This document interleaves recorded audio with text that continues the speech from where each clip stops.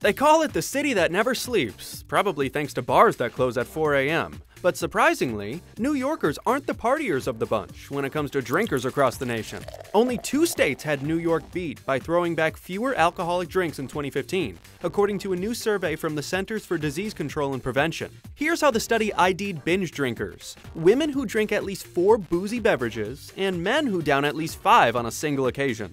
The guys were nearly twice as likely to overindulge than women, according to the results. But when it comes to states that imbibe the most, Arkansas takes the top spot, followed by Mississippi, Kentucky, Hawaii, and Alaska, according to the Charlotte Patch. And when it comes to states with the lowest binge drinking rates, there's Washington, D.C., New Jersey, New York, Washington State, and Oregon. The study is published in the American Journal of Preventive Medicine, so you can find out where your state ranked. Health officials warn that binge drinking is a risk factor for a bunch of health problems, not to mention nasty hangovers, so don't overdo it.